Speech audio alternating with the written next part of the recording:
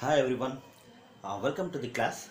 Today we shall discuss about the last module, that is the module number 4 which we left out, that is substation. The module name is substation, and we are going to discuss in this module about the substation equipments, what are actually the major equipments involved in the substation, and also how those substations, the lines are connected together, that is bus bars, the arrangements of the bus bars, equipments in the substation. Okay, and what actually we do in the substation, how the protection system will be done. So in brief we are going to study in this chapter. Now before starting the major equipments, the first concept here is the major equipments in the substation. So before starting that, let us understand what is actually the substation is. So substation in general, we can say that it is a major part of a power generation, transmission and a distribution, because it is used to step up or step down the voltage levels. Okay, or also it can also be used to change the frequency levels of the system. So there are some other operations or some other advantages of a substations. Okay, so that you study in detail about the substation, the type of substations in a transmission and distribution. So in this chapter here, what we are studying is, we are just highlighting on the major equipments, the components which we use, and how the protection has been, means grounding has been done, grounding system, the types of substation, and then we'll just discuss about the arrangement, bus bar connections of the substation. So now let's see the major equipments of the substations. So when we discuss about the major equipments, the very most important equipment in a substation is transformer.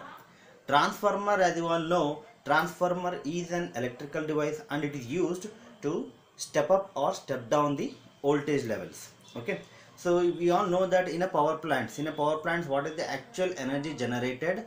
The energy generated in a power plant is maximum of 11 kV or 33 kV.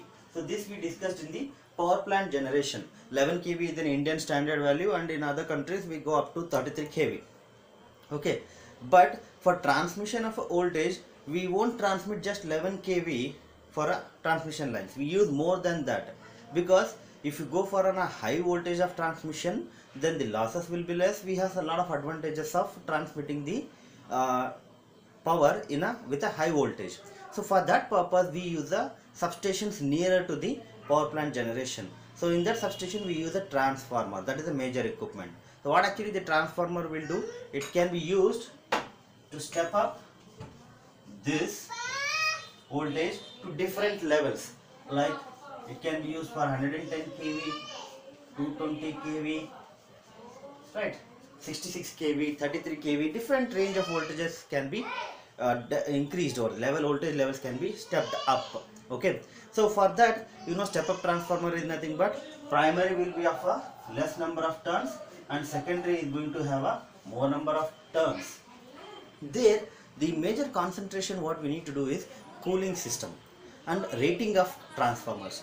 So these are all high level rating. It will be in terms of an MVA. Mega means mega volt ampere. Okay, it's not just kVA, it will be in MVA.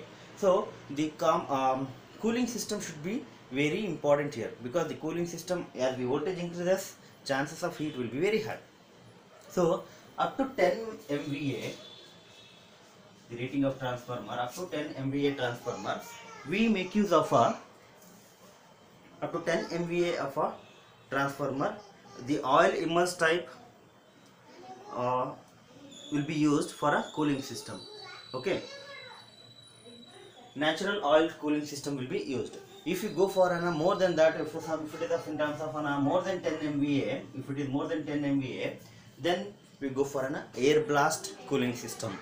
Okay, and also the transformer will be placed on a foundation. So the foundation will be of a cement foundation will be there. Above that, the transformer will be placed. Okay, so we use a step up transformer. In some cases we also use a step down transformer. It's not only a step up used in a substation.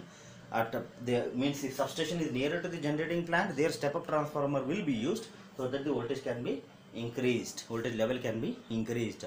And when we use a substation nearer to the distribution substation, which is nearer to the consumers, there we use the step down transformers, okay, where the voltage will be reduced. So this is the task or parameter of a transformer. These are some important things which you need to understand about the transformer. Next we will see about the current transformer and a potential transformer. These are again two important transformers we use, which are generally used to measure the high current and a high voltage.